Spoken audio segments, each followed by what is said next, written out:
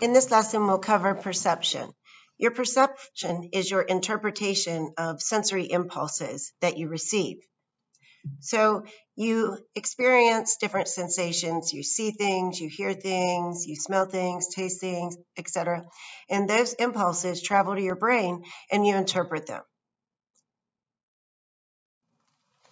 In order to interpret or perceive an image, it has to stand out from its background. This is known as figure ground.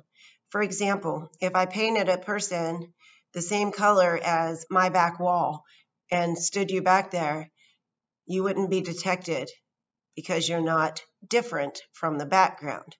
So in other words, if you're looking at the black images on the right picture, okay, you're perceiving birds, but if you look at the background and then you focus on the white, then you would be perceiving fish. So that's figure ground. Whenever we perceive something, at first, we take in the whole picture. And it's like a defense mechanism. It kind of warns us if there be any danger. So we take in the big picture first, and then we start to break down details. And this is known as gestalt. Anytime you see the word whole, you're going to associate that with gestalt. For example, if you look at the picture on the right, at first, the horses and the man in the forest scene jumps out at you. But after you look closer, your mind will break down the details in the background and you'll start to see face images throughout the picture. So in this slide, if you read what's in the triangle, I'll give you a second. Most of you probably read Paris in the spring because your mind just takes in the whole big picture and it doesn't make sense that this actually says Paris in the spring. Your mind just kind of tunes that out. That's another example of gestalt in a principle called closure. We tend to just fill in the gaps. And our mind didn't see the because it doesn't make sense to us. A few gestalt principles or grouping principles I have listed here. First of all, proximity. So proximity, we tend to group figures that are nearby, close to one another. So if you look at the lines, instead of seeing 6 distinct lines, you see 3 parallel lines because of the proximity that they're located. Similarity, we tend to group figures that are similar. So if you look at the picture in the middle, we group the blue faces together because they're similar and the pink faces because they are similar, so we group them separately. Continuity, that's the image on the left. We tend to perceive images as continuous and ever going. And finally, closure. If you look at the picture at the bottom right, your mind will perceive a triangle because you're just filling in the gaps, even though a triangle is not drawn there. So that's a good example of closure. So your depth perception is the ability to recognize depth or distance, to recognize how far something is away from you. In this unit, they look at when depth perception develops in children. We know that animals, as soon as they're born and can move around, they have depth perception. If they got to the edge of a cliff, they would not just walk off of it. Of course, you can't test a child and just put them on the edge of a cliff to see if they will fall off.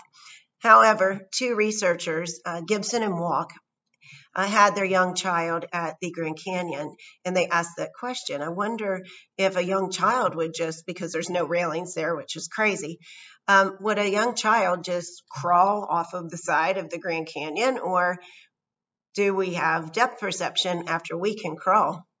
So they developed a test, as you can see here with the table. So they have a glass tabletop, and then they have a tablecloth that goes down on the floor, and then up underneath half of the table is a solid table, which they put the tablecloth on. So if you look at this, a baby, the parent stands on the other side of the table that's clear and tries to encourage the child to crawl across that. Now we know if a child crosses that, they lack depth perception. And what they found was most children, when placed on that side of the table, which appears to be on a solid surface, when encouraged to crawl over, would not. In fact, many of them were trying to put their foot down, thinking that they're going down off of the table and would be hitting the glass, and seemed very confused. But we do find that most children, once they can crawl, they do have depth perception.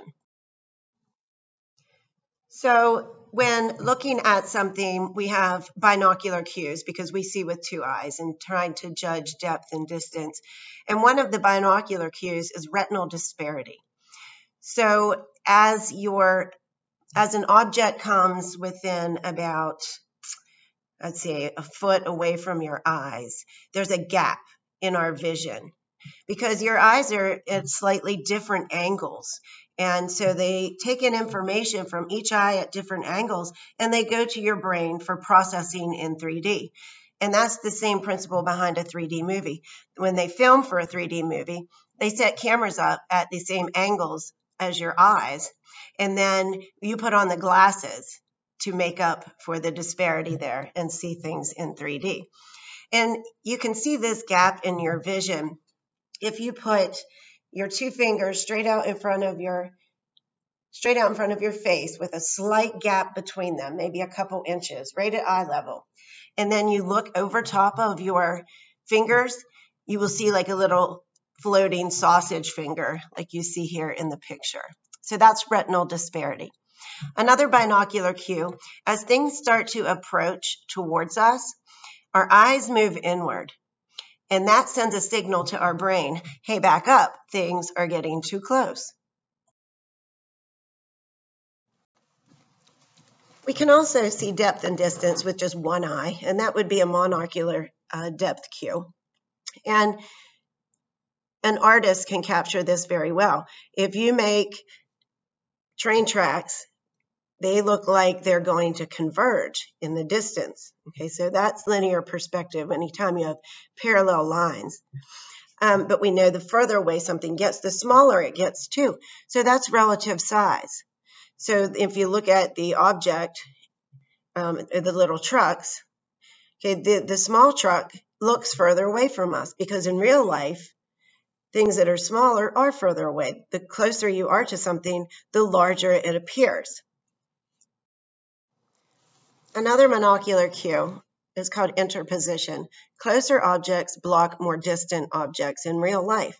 So the blue circle looks closer to us than the red. Just by making that look like it's behind, the red behind the blue appears closer.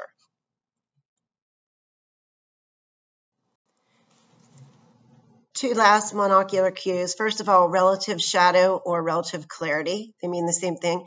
If you look at this picture, things that are clear are usually closer. If they're shaded, they're further away.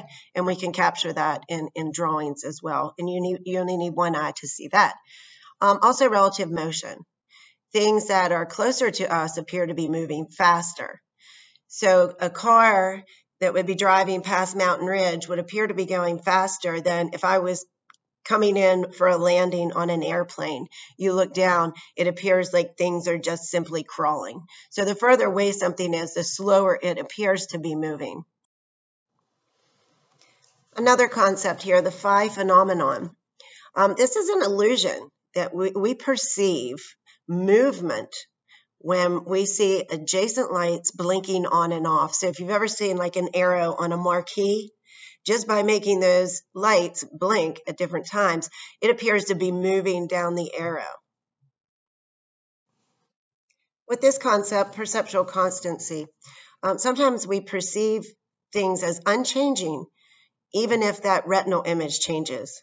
Okay, so there are three examples. First of all, let's do the shape, because that's the picture I have up there. So shape constancy. Okay, this is a door. Obviously, it's a rectangle. But when you open the door, you still perceive it as a rectangle, even though the image has changed now on your retina. You don't look at it and say, oh, wow, that's a trapezoid. No, we still perceive it as a rectangle. Color or brightness constancy. Whenever you're in dimly lit areas, you can only see in black, whites, and shades of gray. Because when in very dimly lit areas, your rods are activated, but not your cones. Your cones allow you to see color. But if you are in a downtown city area and there's very little light and you look at a brick wall, you'll perceive it as red. Even though your cones are not activated, in your mind, you know it's red, and that's how you'll perceive it. So that's color constancy. Size constancy, as things move further away, we still recognize that their actual form. For example, a student sitting here in front of me in my classroom looks a lot larger than when I see them over in the parking lot at McDonald's. But I don't look over and say, wow, they've turned into a midget, because the image is so small. I still recognize them as people size. So that's size constancy.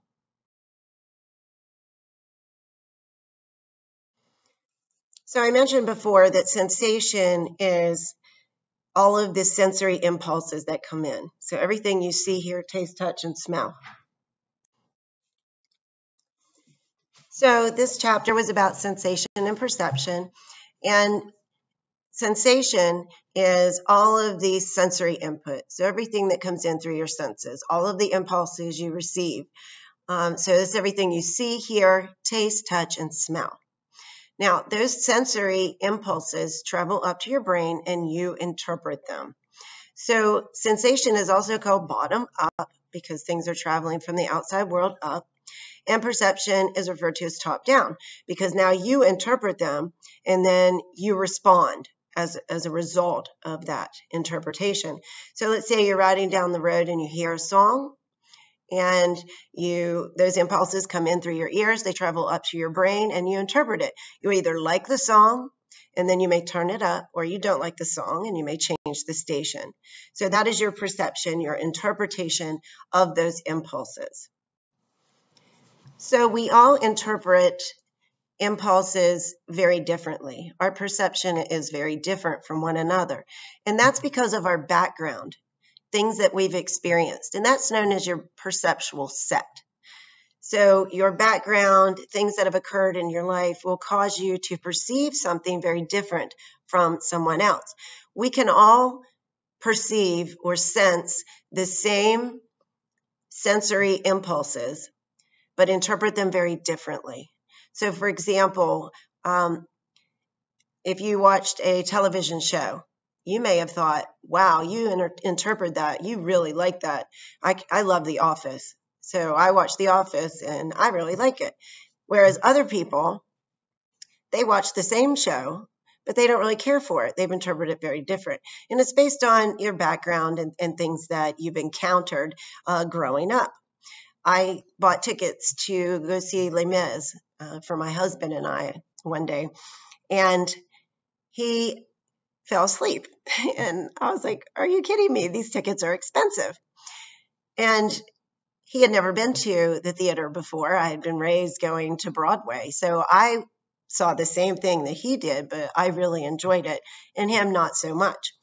If I have students in my class from other countries, a foreign exchange student, and they see these videos here or these images here, if I say, what's that picture in the middle? They're like, I don't know. Now, we have experience, that's a background, a perceptual set, knowing that that's supposed to be a picture of Bigfoot.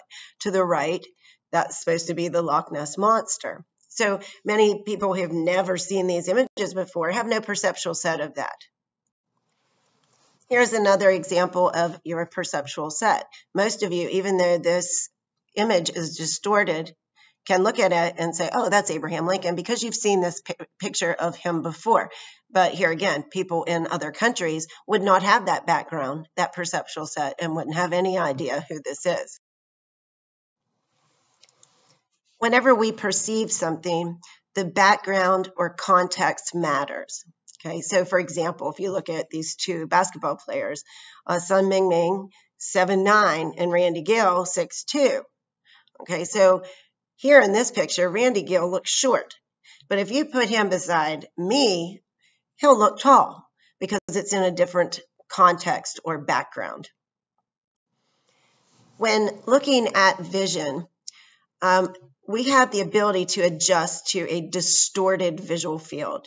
Okay, for example, somebody with cataracts, they would have spots on their eyes, and it would cause them not to be able to see depth or distance like we do. But over time, they will adjust, and they're able to accommodate for that distortion. So that is perceptual adaptation.